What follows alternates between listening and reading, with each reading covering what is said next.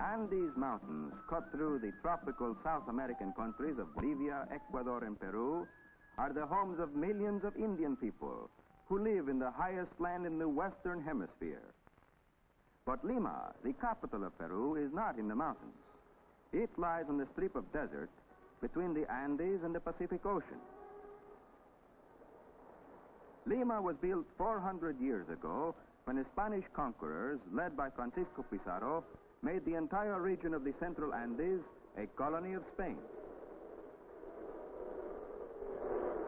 Lima is a thriving city. Because it is in the hot lowlands, people live differently here than in the rest of our country. A railroad line connects the coastal desert with the highlands of the interior, where the largest number of our Indian people have always lived. To climb 3 miles up the steep wall of the Andes, the railroad from Lima must zigzag for nearly 200 miles. For most of this distance, the track runs over bridges or through tunnels.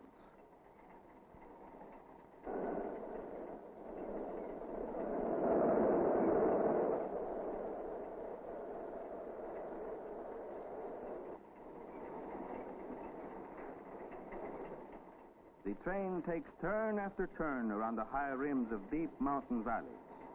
At high altitudes, the air becomes thin, and those of us who live in the lowlands find it difficult to breathe easily. Although the Indian villages are in valleys, they are high above the sea. Few trees grow in this cold climate, and homes are built of rocks and sod. The roofs of these huts are covered with dry mountain grass.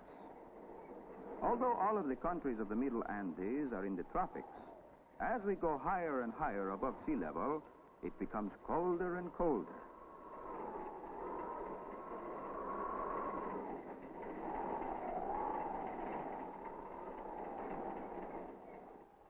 Within a few hours, our train is in a setting very different from Lima and the coastal desert. In the mountain ranges of the Central Andes are plateaus and high valleys. Centuries before Columbus discovered America, millions of Indians had their homes in these highlands. These people were governed by a family of kings called the Incas. And today, the entire region is known as the land of the Incas. Many of those who still live on this hard, barren land are descendants of the ancient people who made up the Inca Empire.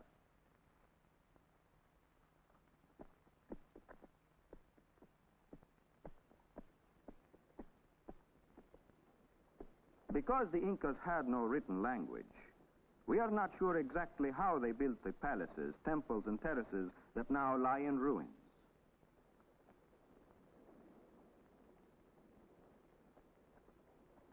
This ancient civilization, which took centuries to develop, is famous for its remarkable architecture and its knowledge of agriculture.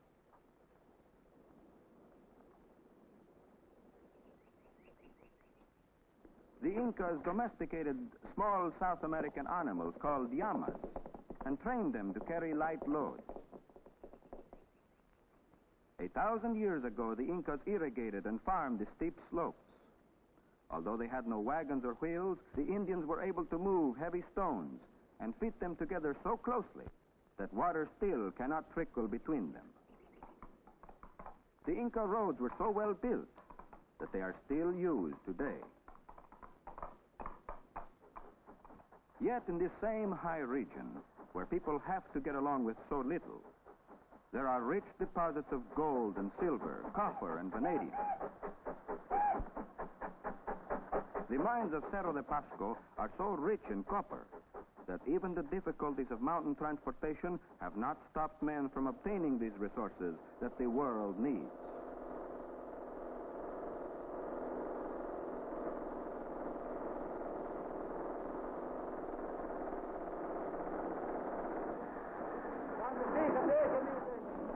A lot of the metal that goes into the making of pennies, wires for electric lights, telephones, and radio parts is dug out of the earth by the Indian miners of Peru.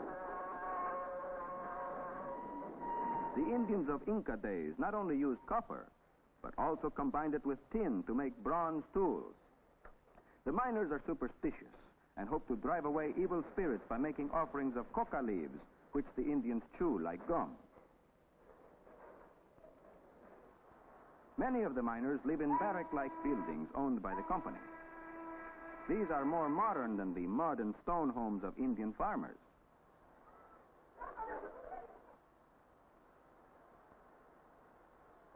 The wives of the miners prepare hot lunches for their husbands. Men who work hard in cold climates require hot, nourishing food. Unlike most Indian homes, these have stoves, ovens, and chimneys.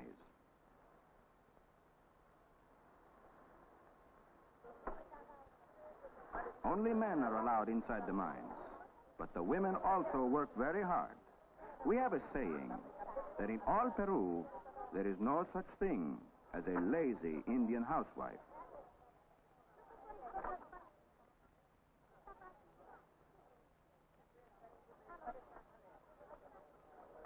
When it is time for lunch, the pails are sent down the shafts to dugouts where the miners eat. These strong, hardy people who work at high altitudes do much to make life easier for others throughout the world.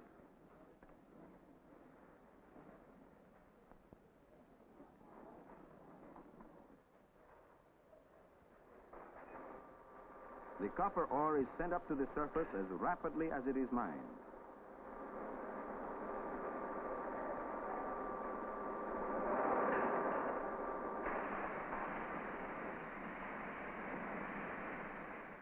At the entrance to the mine shafts, freight cars are waiting to take the ore to the smelter for refining.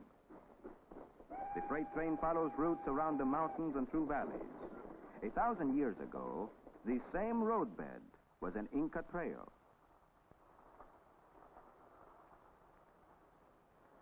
In a deep valley of the Highlands is the city of Arroyo. Here is a great smelting plant where copper ore is refined. Since the days of the Incas, this busy valley town, miles above the lowlands, has been a center of transportation between the highlands and the sea. Inside the smelter, the crushed ore is mixed with limestone and other minerals. This mixture is then melted by intense heat. The copper separates from the rock, and when the impurities are removed, the almost pure copper is poured into molds. After the hot metal cools, it is removed from the molds in the form of copper slabs. But only a small part of our highland people work in the mines and refineries. Almost all Indians live by farming and raising animals. The coarse wool of the llama is spun into yarn to be woven into cloth. Much of the material for the heavy clothing needed in this cold climate comes from the llama. Hundreds of thousands of llamas help provide the mountain people with food and clothing. The Indians who are counted the richest are those with the largest herds.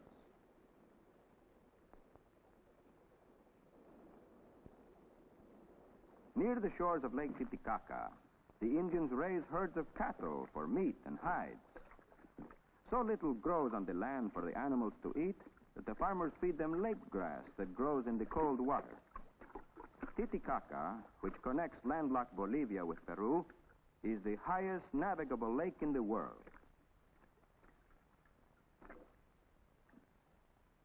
Wherever there is a valley that is protected from the cold winds that are forever blowing down from the snow-capped mountains, there are Indian homes and farms. Only a few hardy grains like wheat or barley can be grown in the cold climate of the high-altitude farms.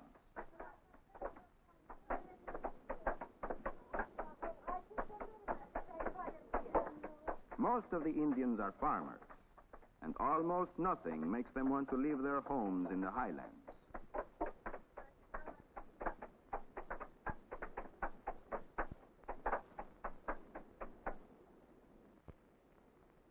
On their small patches of land, the Indians must work very hard to raise enough food for their families. If they are lucky enough to have a little left over, it is sent to market.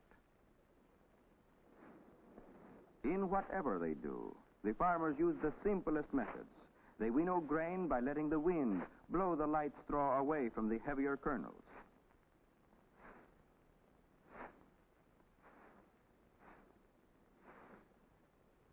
The principal food of all Indian families is chuno. To make chuno, potatoes are spread on the ground so that they will freeze during the cold nights. In the daytime, the potatoes are broken up and allowed to thaw and dry in the sun. When this process has been repeated several times, the potatoes become chuno. The potato was first given to the world by Inca farmers.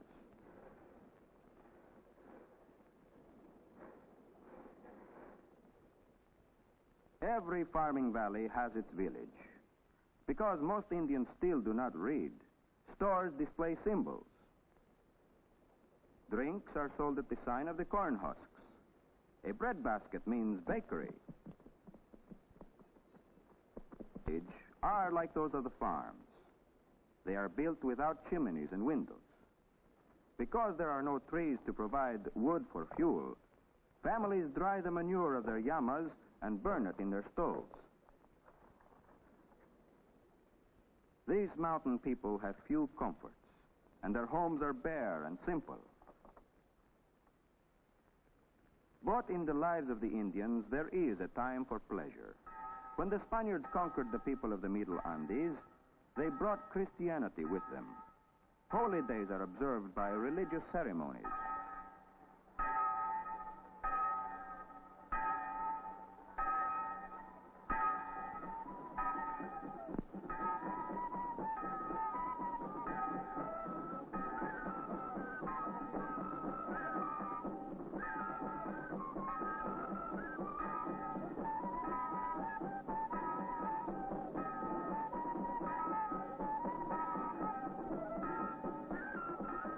When the religious procession is over, the fiesta begins, and everyone joins in fun and merrymaking.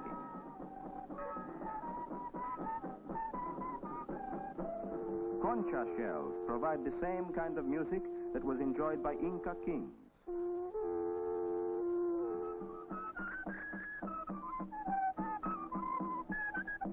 The dances are Spanish in origin.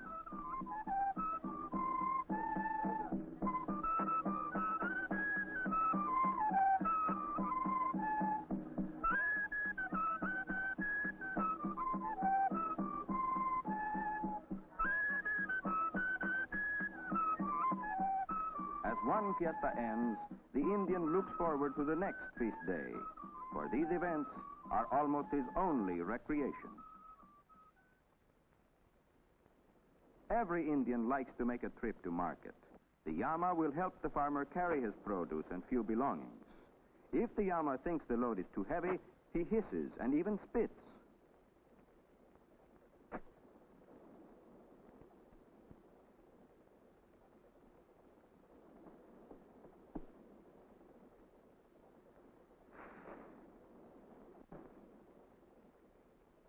The llama has weak and slender legs, but over the years, the Indians have trained the animal to carry loads of 50 or more pounds. When a farmer makes a journey to market, he brings back first-hand accounts of all that he sees. The Indians do not have newspapers or radios as we do in Lima.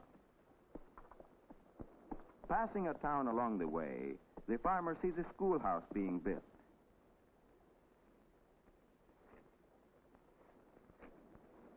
By working dry mountain grass into wet clay, a mixture known as adobe is made.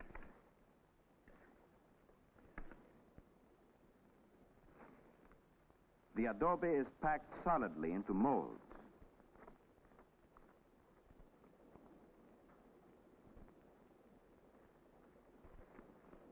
The frames are removed, and the adobe blocks are left to dry and harden in the sun.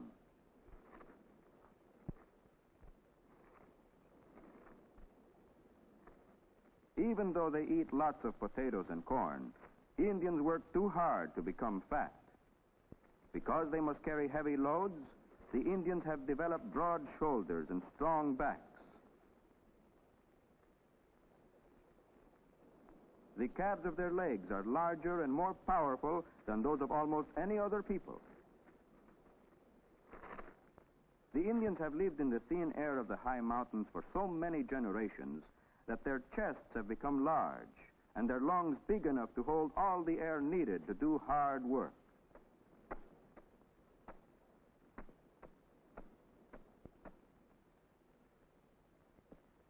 If the Indian lives in a remote village, trip back and forth to market may take several days.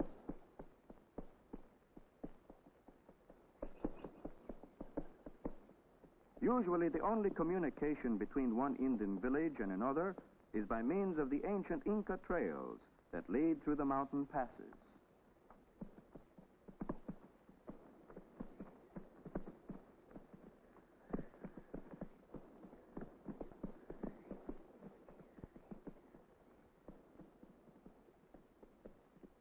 Sometimes one sees a farmer rich enough to own oxen. At harvest time, these beasts help with the work by trampling the straw until the kernels of wheat are loosened.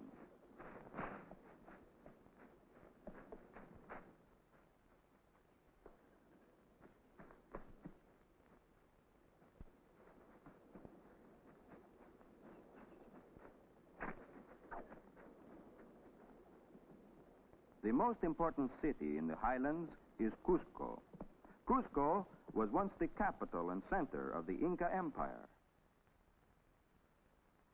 Even today, most of the churches and public buildings of Cusco stand on the stone foundations of ancient Inca palaces and temples.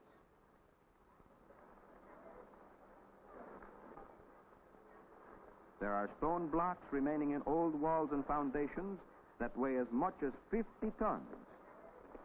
Although the Incas lacked cement, their stone masonry has withstood centuries of wear and the shocks of countless earthquakes.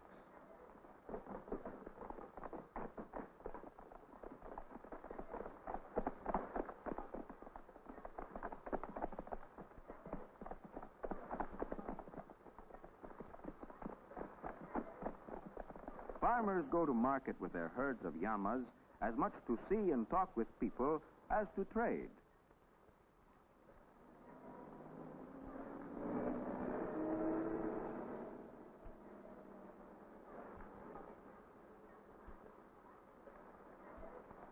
Farmers arrive from valley towns miles and miles away. Loads too heavy for their llamas are carried by the Indians themselves. Sunday is market day in Cusco. Every type of produce grown on Indian farms and all kinds of articles made at home are placed on sale.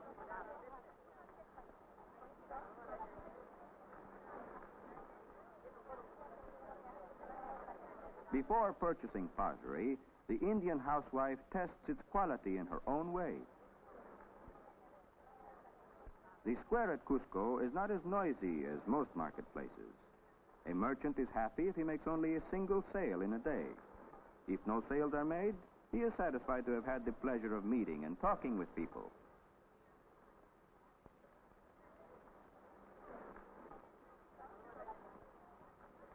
The least busy of the traders are those who sell clothing. Most Indians make their own. Sandals made from old automobile tires are a luxury.